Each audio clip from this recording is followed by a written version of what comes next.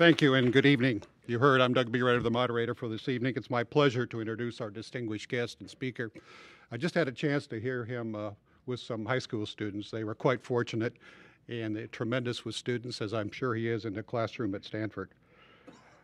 Senator Feingold served 18 years in the Senate from 1993 to 2011, of course representing Wisconsin. He's well known for leading the fight for campaign finance reform in the Senate alongside Senator John McCain. Feingold has always championed efforts to limit the influence of special interests. He was the only senator to vote against the Patriot Act, and he may want to speak about that. I'm sure you're interested, and was the first senator to propose a timetable to exit Iraq. Now, generally, members of the House or Senate refer to their colleagues as my friend. Actually, to show you the difference between the two houses, we never met until this evening, although our time overlapped for 11 years. And we have some things in common.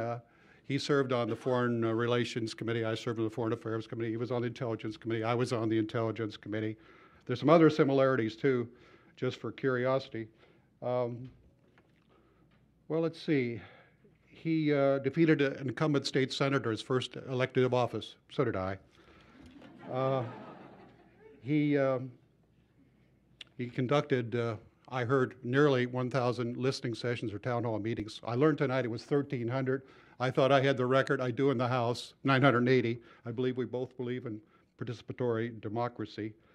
And fourth, neither one of us were very popular in the Bush White House because of our views on the Iraq War.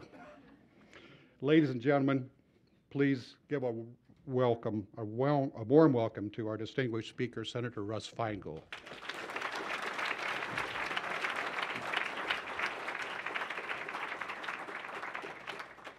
Well, first, thanks to the World Affairs Council. I actually spoke here once before in this room. I'm remembering it now. I don't remember exactly when it was, but it was a few years ago.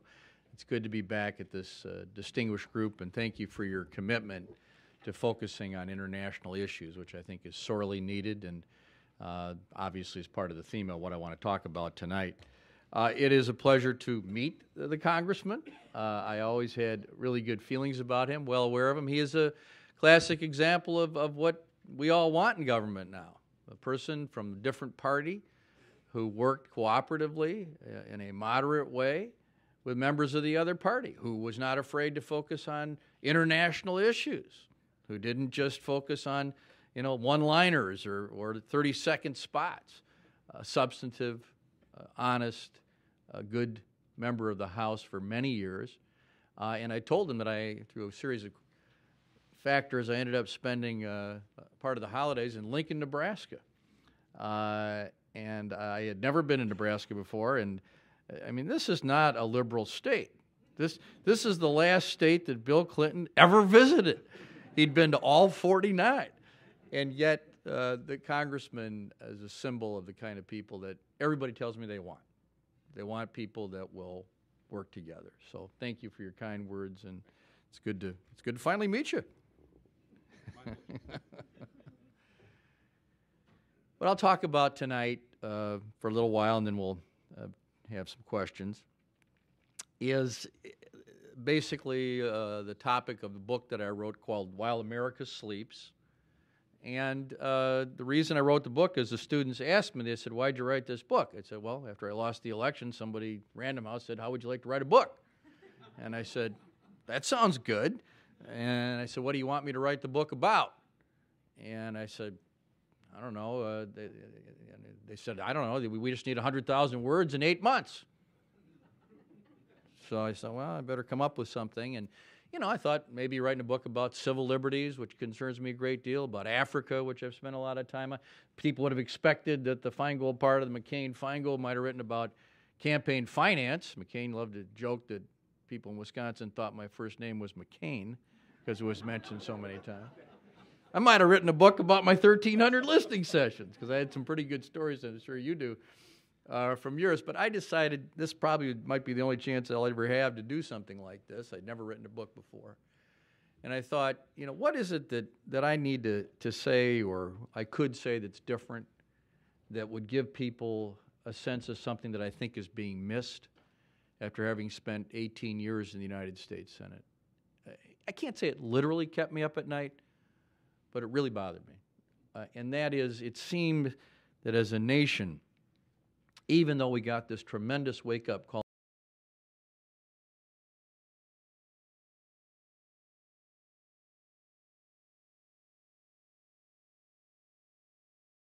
the rest of the world, as if 9/11 had almost never occurred.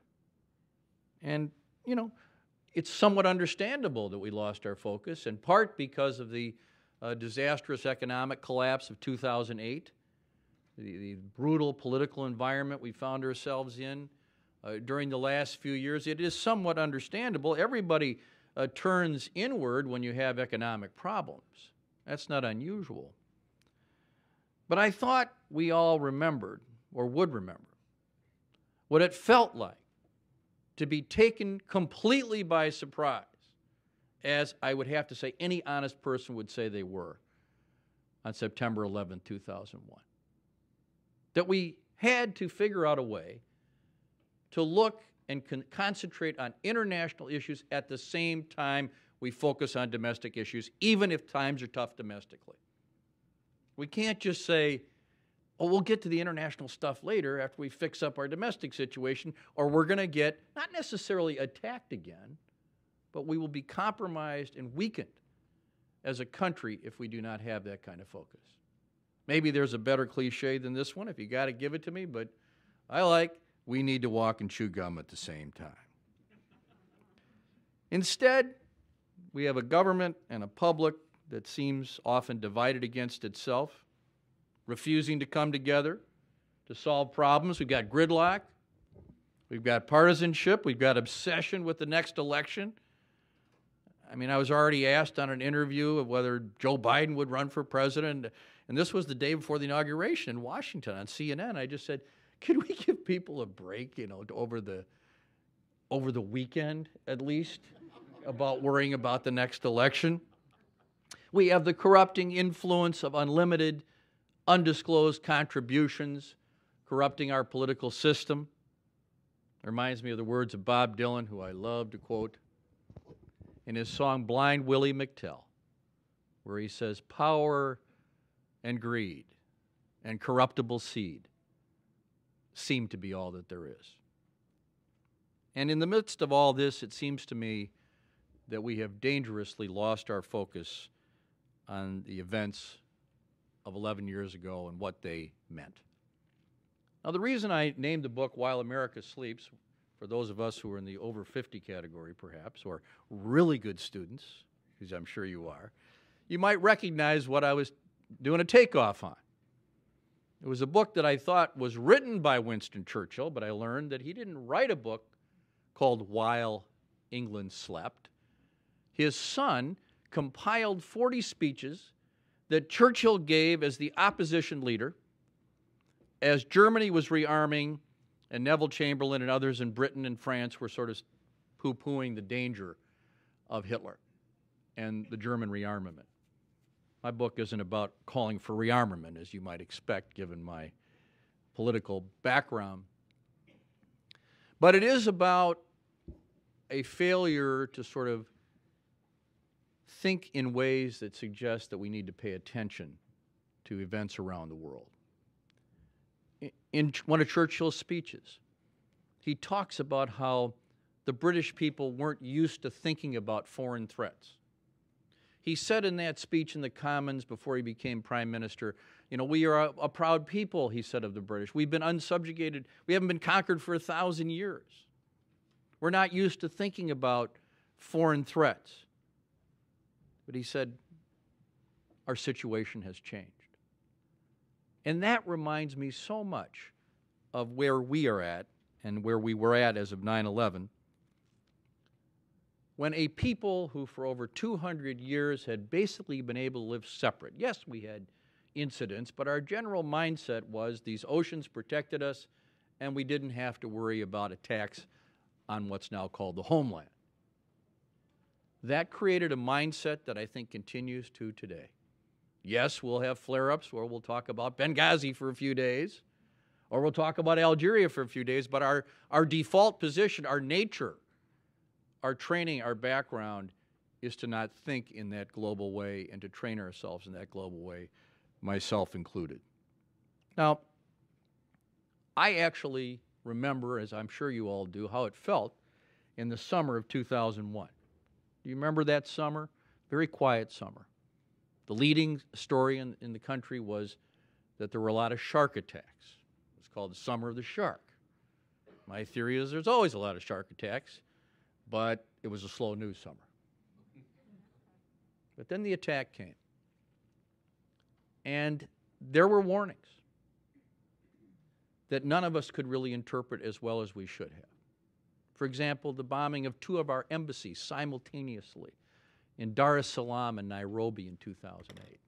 The attack on the USS Cole in 2000 in Yemen. And I think we all remember the chilling nature of the threat to destroy those Buddhas in Bamiyan, Afghanistan. I remember thinking, there's no way they're going to blow those Buddhist national or international sites up. Who would do such a thing? Hitler didn't even blow up the Oxford colleges in St. Paul's because he wanted to use them for himself. But they did it, and I remember thinking, this is different. But we didn't have the background and the knowledge to interpret it. But actually, the incident that's most chilling for me had to do with the fact that as a member of Congress or a senator, you do get the opportunity to go on some of these trips to other countries with your colleagues. And I went to Nigeria because I specialized in Africa issues in the Senate. And we were there to talk about corruption and some of the issues in Nigeria. It was sort of bad timing to talk about how they needed to clean up their election process. I was sort of lecturing them about it in early 2001, and they started laughing at me. I went, oh yeah, we just had a little problem with our election here. You know, to them, hanging Chads, you know, there's a country next to them called Chad. So it was kind of funny. So the purpose of the trip had nothing to do with terrorism or the issues that came in 9/11. But this is early 2001, and we flew up to a city known as Kano, K-A-N-O. Kano is a city of several million people. It is one of the largest Islamic countries in the world, maybe the 5th or 6th largest in the world. We had no diplomatic presence there. We flew up there in a little plane, and the second in command at our embassy actually spent all his time trying to figure out how to order some steaks that he liked from a butcher there. We had no real presence, and this city has been on the ancient route of Islamic culture and trade for over 1,000 years, all the way from Afghanistan, yes, to Timbuktu. And that's a long way. As we walked the street in Kano, my staff member and I noticed that the kids had T-shirts and postcards, not only of Gaddafi, but also of bin Laden. I kind of knew who he was, Osama bin Laden, obviously. But I said to my staff member, I said to Michelle, could you, when we get back, you know, what's going on with this? This is a long way from Afghanistan. Could you get me a briefing on this? And she worked hard to get that briefing from the intelligence people. And they got it scheduled for me, all right? September 13th, 2001. Needless to say, we were embroiled with other things at that point. But that's an illustration of where we were at the time, all of us. You know, we got off to a pretty good start after 9/11. I really feel that way. I felt that President Bush's speech to the Congress a few weeks after 9/11 was the best speech I ever heard a president give in that chamber, and I got to attend a lot of them. Bill Clinton's were good, but they were really long. Really long. Bush was more concise. And then Colin Powell did a wonderful job of carefully, methodically lining up the support of countries all over the world, including almost every Islamic country, including Islamic countries that had not been on the same side of us in the first Gulf War. And it seemed like we did this, and the American people were perfectly accepting of the delay, of waiting, not expecting us to immediately attack the next day, but to get our ducks in a row, if you will. Then things went haywire. For whatever reason, and that it will be debated for probably 1,000 years, the Bush administration decided the next good move would be to go into Iraq. And this Republican congressman, as he pointed out, was not a favorite of the Bush administration because he questioned after the war began whether it was such a good idea. I was wondering about it, and I write in my book, the chapter's called The Iraq Deception. I was ready to vote for the Iraq War if they could show a connection to bin Laden or if we really believed there were weapons of mass destruction that Saddam Hussein would use. But the president ran around telling everybody there were 60 countries where al-Qaeda was operating. So I got the list that he had. And, you know, like there were a lot of countries on the list. Afghanistan, Uzbekistan, and Kazakhstan, and India, and Ireland, and Great Britain. Guess what country wasn't even on the list? Iraq. What a crazy thing to do. And then what happened was, you know the story of what happened, but the point I want to make, and the reason I wrote a chapter about this called A Game of Risk, is we started to think about everything in terms of the prism from the Bush administration and for some members of Congress who had voted for it, which was to somehow rationalize going into Iraq as being a logical response to al-Qaeda. And I compared to the game of Risk, and I'm always relieved when I mention something and young people know what I'm talking about. If I mention the Shell Answer Man, geez, it's getting worse. Every time I say, it was an ad back in the 60s. But young people know what the game of Risk is, thank God. And in the game of Risk, once you invade a country, you have to keep some of your troops there for the whole game. You can't sort of finish it and leave. It seems that our attitude after Iraq was this country-by-country view. Now it's Iraq. It was Afghanistan before. Joe Lieberman once said after the Christmas bomber tried to attack in Detroit, on the plane in Detroit, he said, now it's Yemen. It's like we can't think in two directions about this. It's like we can't think in terms of cross-border threats or issues. It's like a Cold War or World War II mentality that makes it very hard for us to think in a different paradigm. And in a way, there's another game that's a better game to think about, and that's the game of Scrabble. My mother was very good at Scrabble and used to clobber me at it, but the best player I ever played was a guy that subletted my apartment in Wisconsin in the early 70s when Watergate was going on. He was a biochemist from Taiwan who was like in his 30s or 40s. He couldn't understand any of what we were interested in. We were enjoying watching Nixon sweat on TV and, you know, doing our own thing as younger people. And so we didn't have a lot in common. He didn't know English very well, but he said, his name was Rudong Wee. He said, Russ, how would you like to play Scrabble? I went, great. You know, the guy clobbered me every time. He got a 7-word score every time, it seemed like. And I finally said to Rue, I said, how do you do that? He said, Russ, you must always think in two directions. And that is what we must learn to do when it comes to many things, including the threat of an organization like al-Qaeda.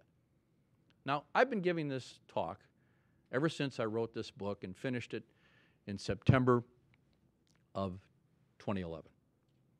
And so many audiences have heard me talk about Algeria and Mali. And they had to sort of look to see where it was, at least with regard to Mali in many cases. But what I was trying to illustrate was the interconnections. And those interconnections are still being missed. What I focused on is the country of Algeria. Because Algeria, as many of you know, was a place where they had to fight in a brutal fight for independence from France. It's portrayed in the movie The Battle of Algiers, which is a great movie from the 1960s. And they got their independence. And then in the early 90s, there was some elections where an Islamic, not at all extreme party, but an Islamic party won the preliminary elections. And the old guard from the revolution, who were still in charge there, canceled the final elections. In comes a group of people who later called themselves the GSPC, a Salafist group, and a more extremist Islamic group. And they tried to turn people against the government using violence, using terrorism. They would go to a village and they would say, would you please protect us here in southern Algeria? And if they didn't, they killed every single person in the town. And go to the next town and pretty soon people started cooperating. and the government brutally repressed them in response. Nobody knew anything about it in the States, or maybe the congressman did, but, basically it was not on our radar screen. And so finally in the 90s, this GSPC group was diminished to a point where they kind of fled into the southern Algeria, to Mali, to Chad, to the Central African Republic. They were really almost gone, we thought. And then came 9/11. And after a few years, they thought, we're gonna sign up with Al-Qaeda. So they renamed themselves Al-Qaeda in the Islamic Maghreb, AQIM. Maybe you've heard that name now.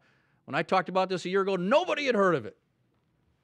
And it's not just AQIM. In the book, I talked about the growing threat in North Africa. Neither the administration nor any of the Republican candidates were talking about this at all. And yet, we had al-Shabaab in Somalia, which is an Al-Qaeda chapter. We have a growing threat of a group called Boko Haram in Nigeria, based in, guess where? Kano, the city that I just mentioned. And so when Mali was overtaken in the north, it was, in part, AQIM. It's Algerians.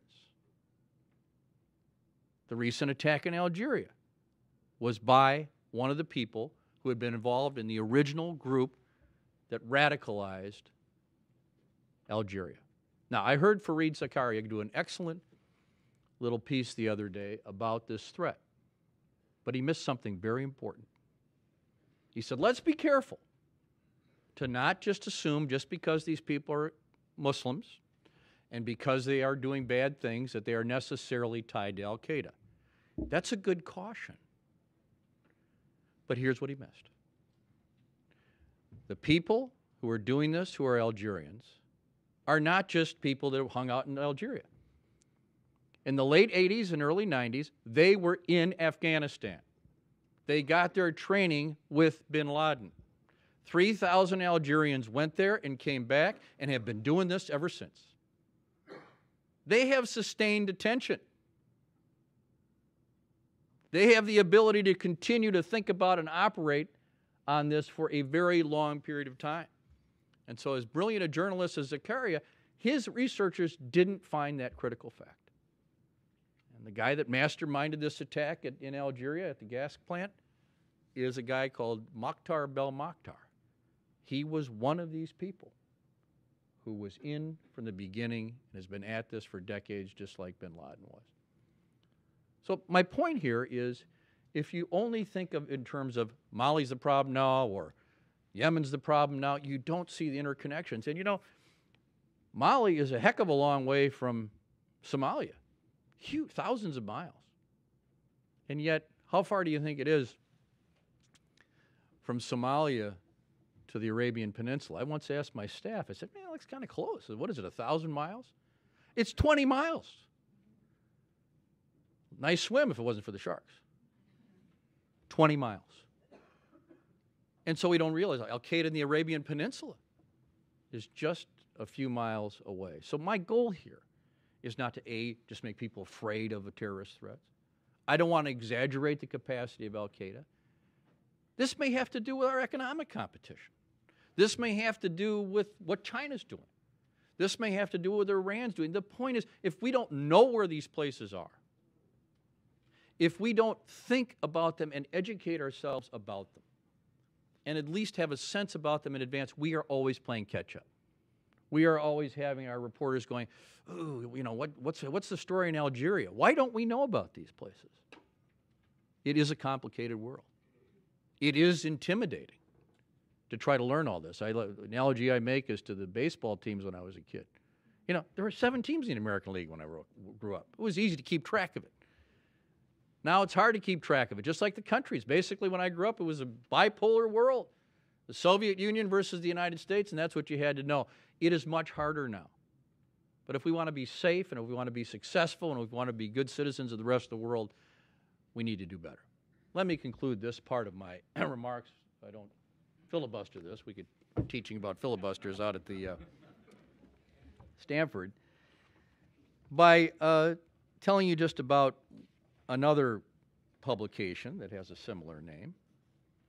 In 1940, a senior at Harvard wanted to write a little commentary on Churchill's book, While England Slept. And he was a well-connected Harvard senior because he got his dad to publish his senior honors thesis. And this is what this guy said. His name was John F. Kennedy. He said, "To say that democracy has been awakened by the events of the last few weeks is not enough. Any person will awaken when the house is burning down. What we need is an armed guard that will wake up when the fire first starts, or better yet, one that will not permit a fire to start at all." Thanks for having me.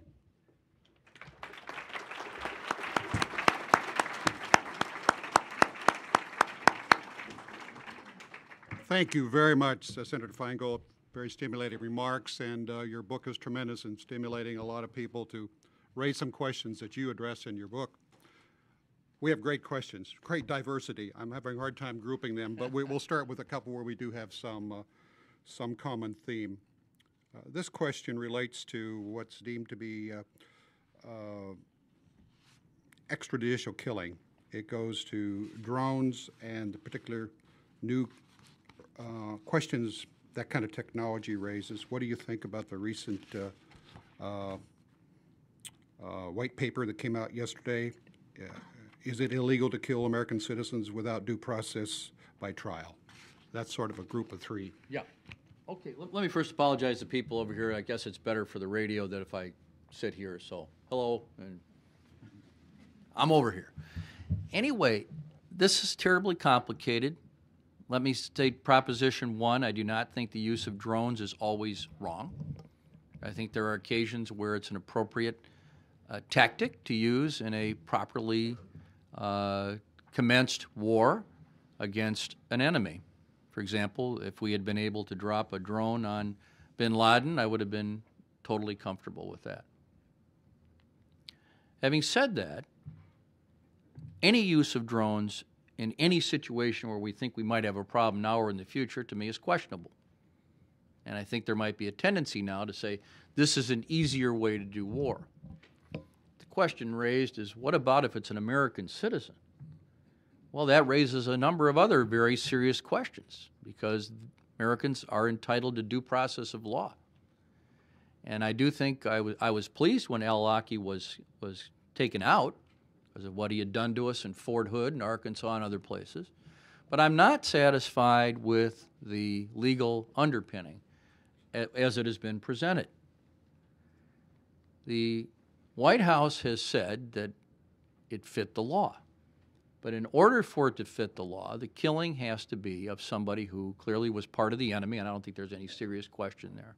But it's more than that. That had to be the only way he could have been gotten. Now, we've never seen the proof of that. Nor is it clear to me that in a situation like that, you couldn't go to an in-camera or secret session with a judge. Now, there may be emergency situations, but I'm not sure this was that way at all. How can due process involve President Obama and Mr. Brennan sitting around in a room going, let's kill this guy? That's what this is what this administration has said, is that there's something called executive due process. Now, I never heard about that in law school. And they're smart kids out at Stanford. I asked them if they had ever heard of it. They had never heard of it either.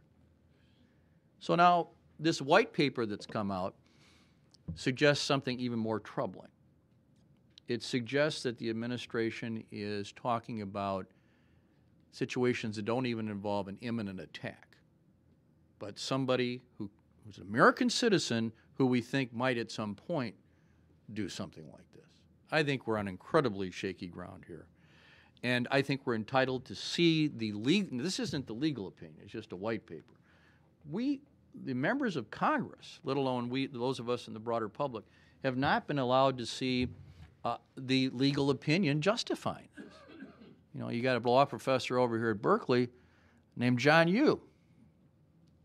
He wrote some awful memos for the Office of Legal Counsel that we didn't get to see until they were leaked out, justifying torture and warrantless wiretapping. You know, they can redact this document. That means they can take out anything that has to do with names or, you know, anything that's going to tip off the enemy. I don't think there's any justification whatsoever for us not to see that information. And this is an area that definitely needs legal standards, and I think it's reaching sort of a crisis point at this point.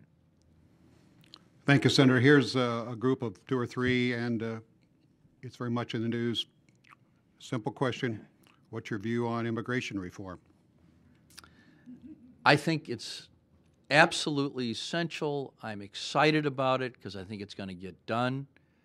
You know, the history of this issue is kind of strange.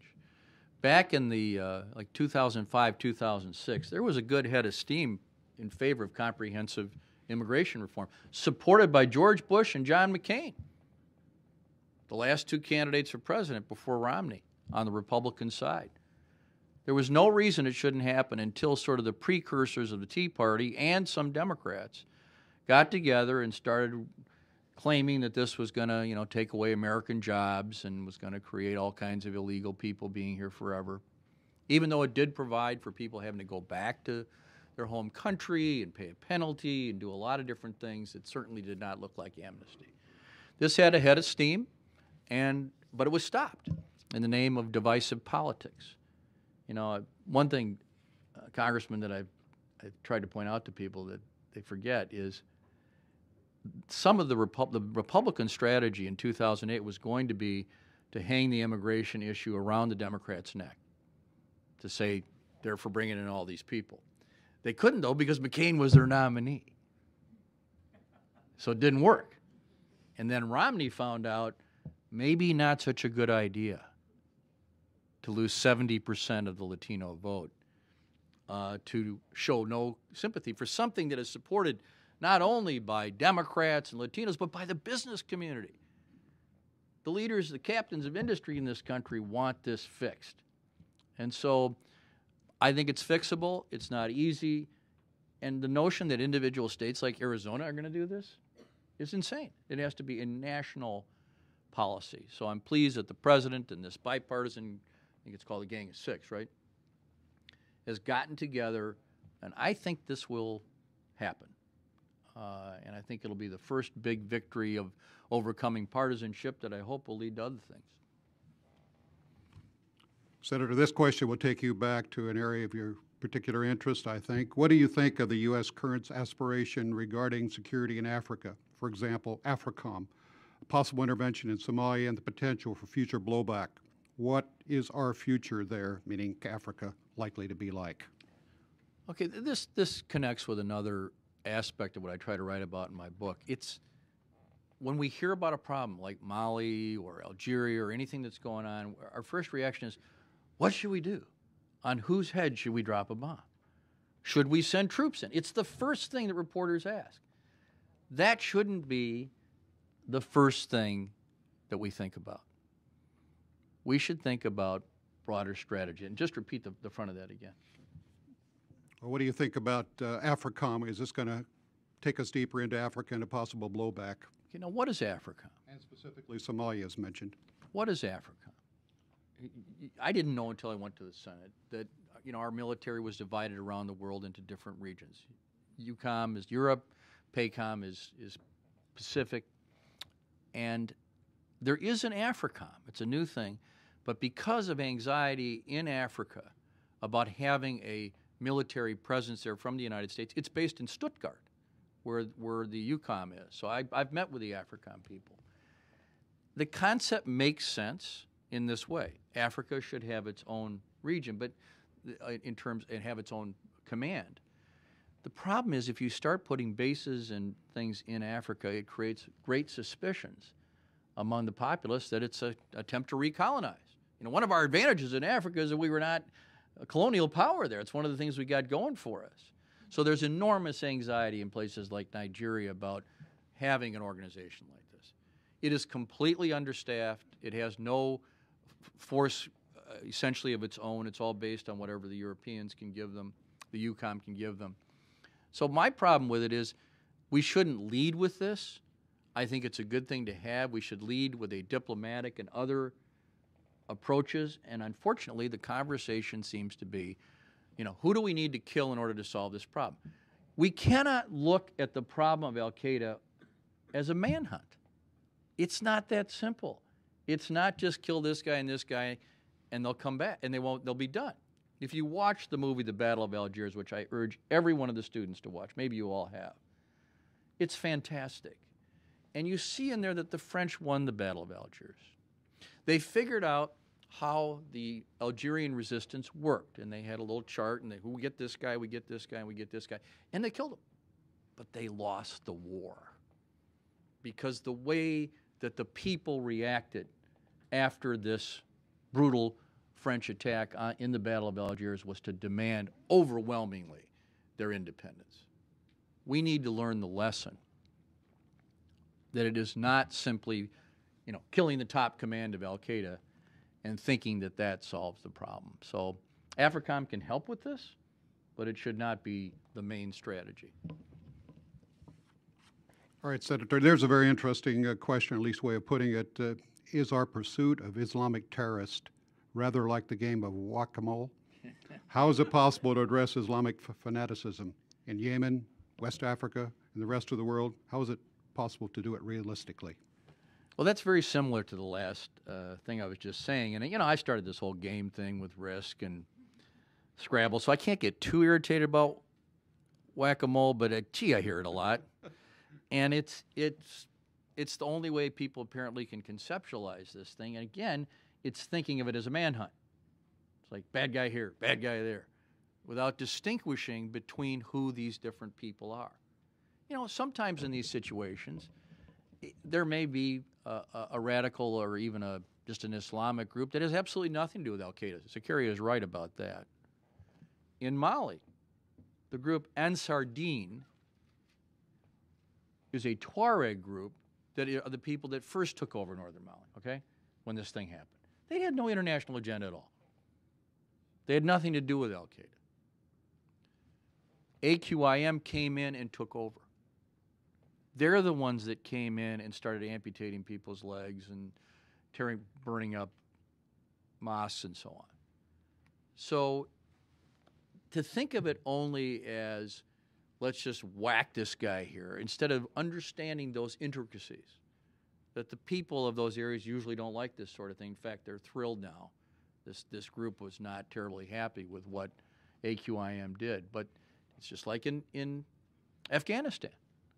Certainly the Taliban is a very disturbing group. But they did not have any international agenda until they made buddies with al-Qaeda. They've been there forever. They will be there forever. So to think of it as just whack-a-mole ignores the complexity of these groups within a country that terrorist groups try to exploit. Senator, here's a question that you address in your book at some length and with great specificity. What do you believe, do you believe in American exceptionalism? If so, what does it mean to you? Oh, I do believe in American exceptionalism in the sense that I think this is a great country. I still, of course, I'm a White Sox fan and a Wisconsin Badger fan. I think it's the greatest country in the world. The trouble is that the way in which this phrase is used is damaging. It's being used as a mantra, particularly on the right, to make people take a fortress attitude about the United States. Instead of trying to figure out ways in which we can connect with the rest of the world in a more positive way, as President Obama has tried to do very successfully. The test in these debates was, do you believe in American exceptionalism? It's pretty funny to see a guy like Tim Pawlenty of Minnesota saying, oh yes, I'm for American exceptionalism. It's just a phrase. But it's a phrase that isn't received terribly well overseas. I've been with people in Italy and England and other places, and you hear that, and they go, well, we've been around a while in Italy and England, and we've done some good things over the years.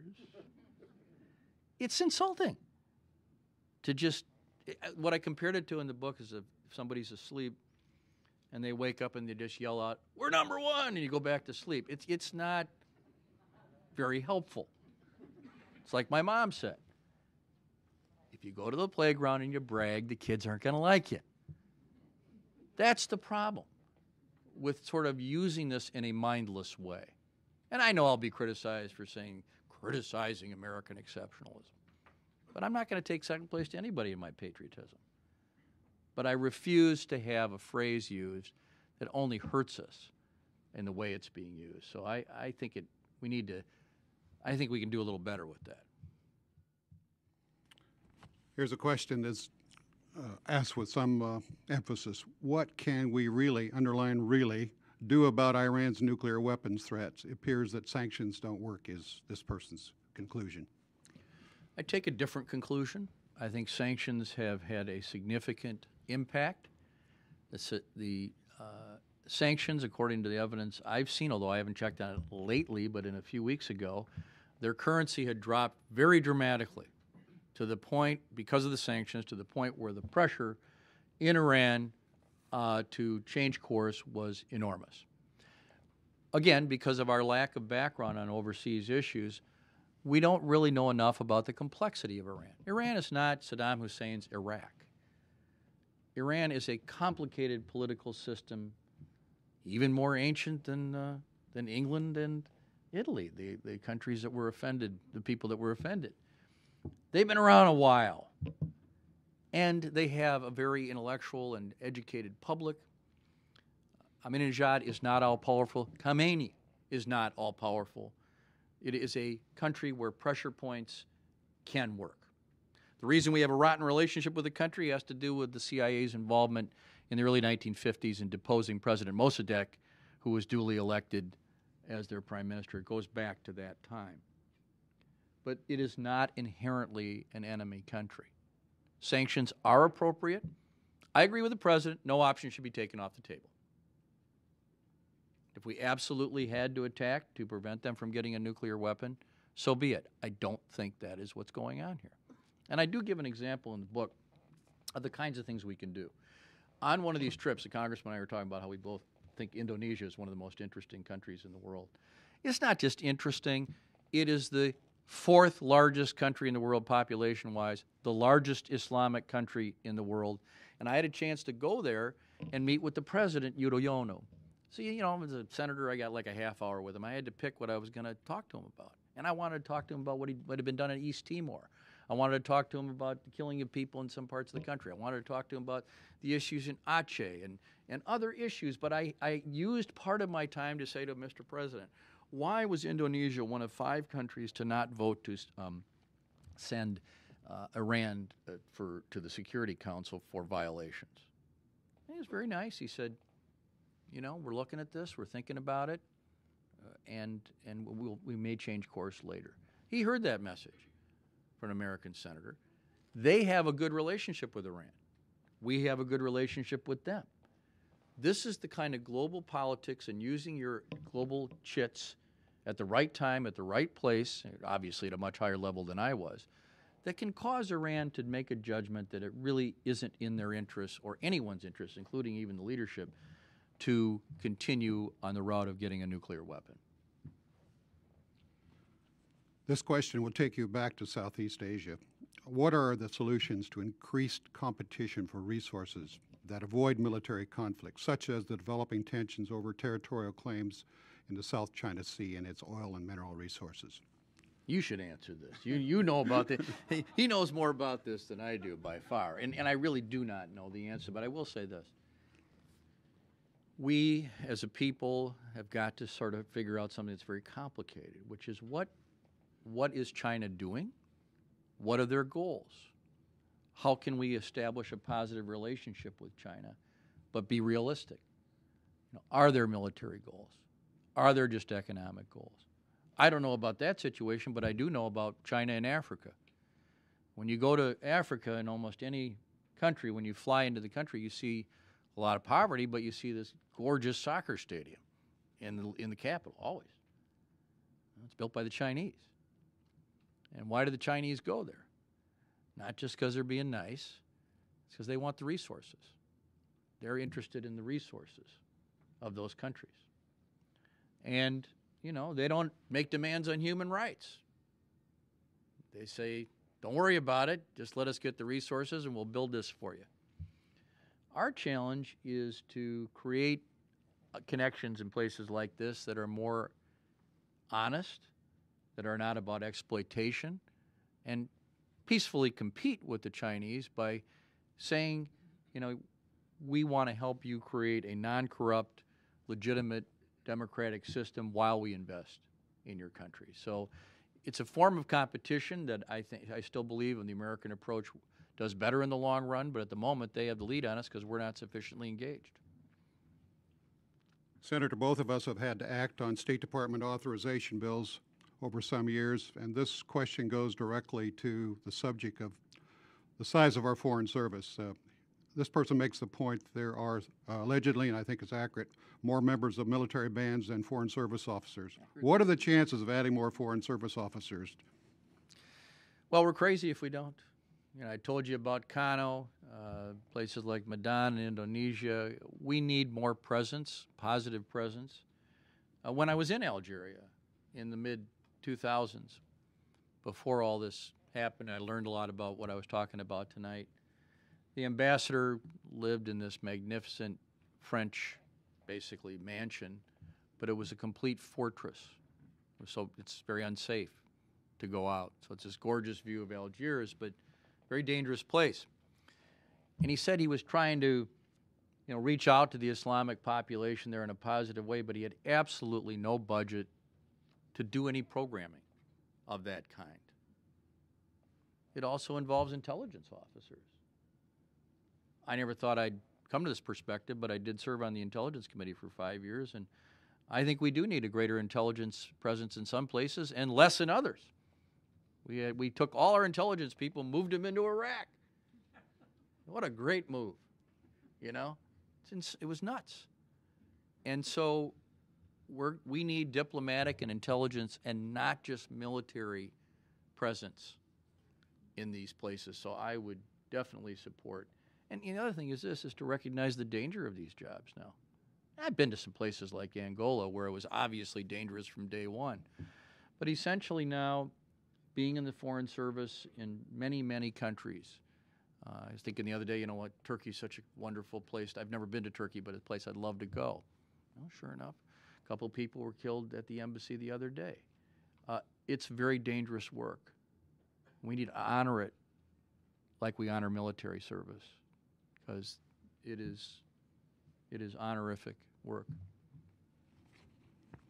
Senator, domestic question here. What are your views on the growing income gap between the wealthy and the working class in America?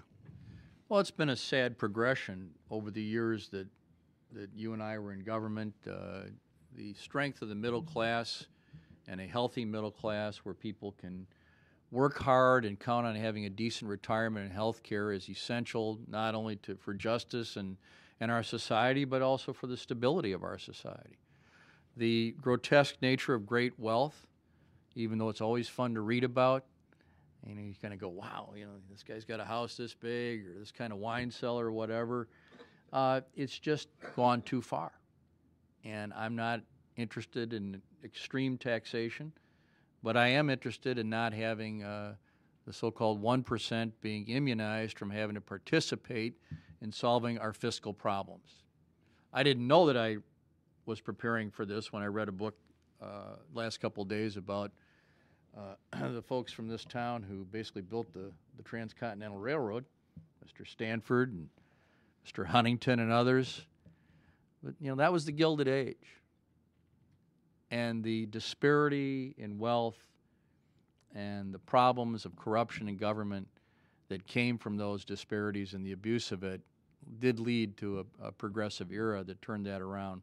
We need another era like that because the power of big money, which both parties are participating in full-fledged, has corrupted our system of government in the last just 2 or 3 years since the Citizens United decision. It was a problem before, but now it is a terrible cancer on our system. I guarantee you, McCain always says there will be a scandal. The scandal's already happened.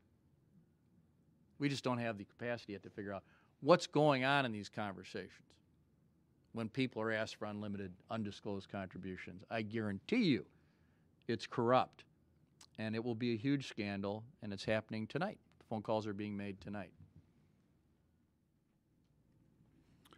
Senator Feingold, do you have any suggestions for the better use of American soft power? I've never loved the term soft power. It just sounds weird to me that you're sort of, I know what it is. It's an idea that you use things other than military. So in a way, I've been talking about it. I think Hillary Clinton uses the term smart power, but the general term is soft power. I like the term smart power because it suggests that people are knowledgeable about other places. And one of the things I'd love to have talked about tonight, but there wasn't time, is sort of some of the solutions that I propose in the last part of my book. Number one is like knowing where places are and what countries are. And so I quote a young man from Marquette University, who wrote a column in the student newspaper there that I happened to read when I was teaching at Marquette Law School that was entitled, "Where in the World is Tunisia?" And he said, I'm a pretty good student. Why don't I even know? Have I never even heard of this place?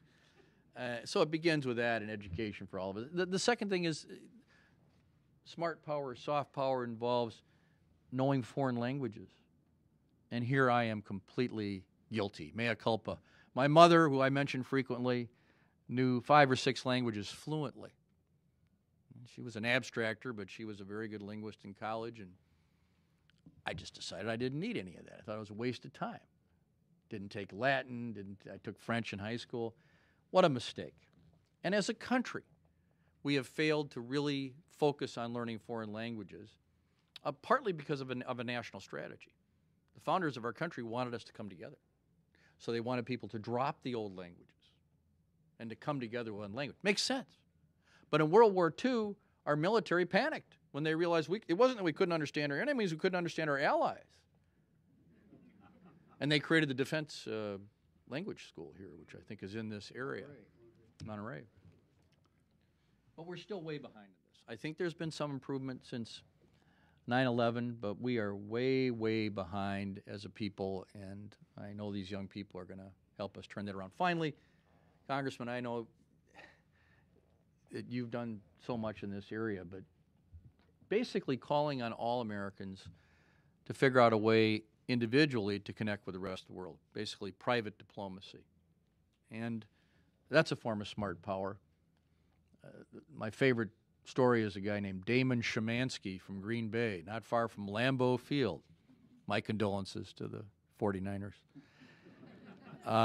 who beat the Packers. Damon came to me in the early 90s and said, and he was an older dairy farmer, he said to me, "Russ, I just want you to know I went with this VOCA program, Volunteers America program," which you obviously know about.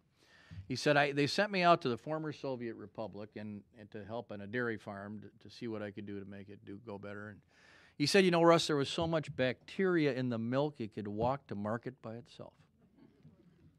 Some people think that's funny. And then I didn't think much about it. 10 years later, the guy comes back. He'd been to 30 other countries doing this.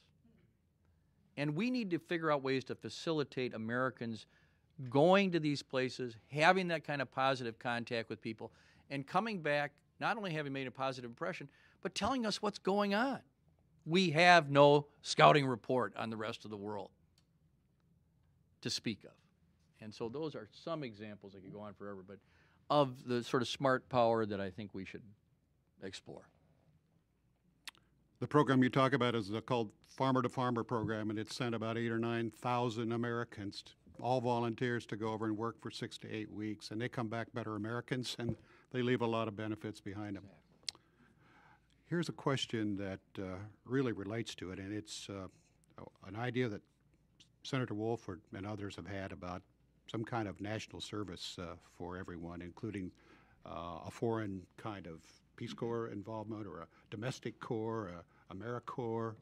You have any thoughts about that? It's been offered in various ways as a Senate initiative in the past. That's right. I think maybe Birchby was talking about it when he was in the Senate. His son, Evan By from Indiana, talked about when he was in the Senate. I think the main question is, should it be mandatory or voluntary? I would hope, to the extent it occurs, there would be an international component to address the things I was just talking about. One of my students at Stanford is writing a proposal to do exactly this. And I think it would be something that would, at least in a voluntary form, would be well received, although there would be a lot of details to work out. But I think it would be a good way to bring Americans together, having that common experience. There are so many great questions here, and we're, in all purposes, out of time. There's time for one more, and I'm going to ask you this question is, what do you think of President Obama's nominations for defense and state? Of course, state is now filled. Will it shape the Obama doctrine, or will it simply help him execute his current foreign policy in a more forthright or efficient fashion? I think President Obama and his people in the White House run a tight ship. It will be the Obama policies. And I think Senator Kerry, former Senator Kerry now, can't believe I'm saying that after all those years, understands it. I'm sure Mr. Hagel understands it as well. I think the president is as well informed and intuitive about international issues as almost any president we've ever had.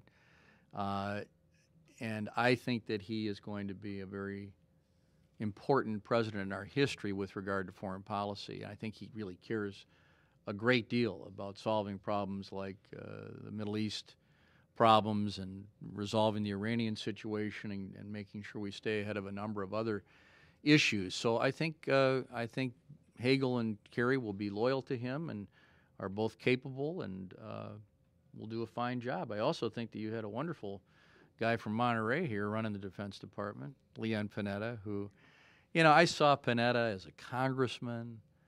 I saw him as a chief of staff, OMB, CIA, and defense. What a wonderful career.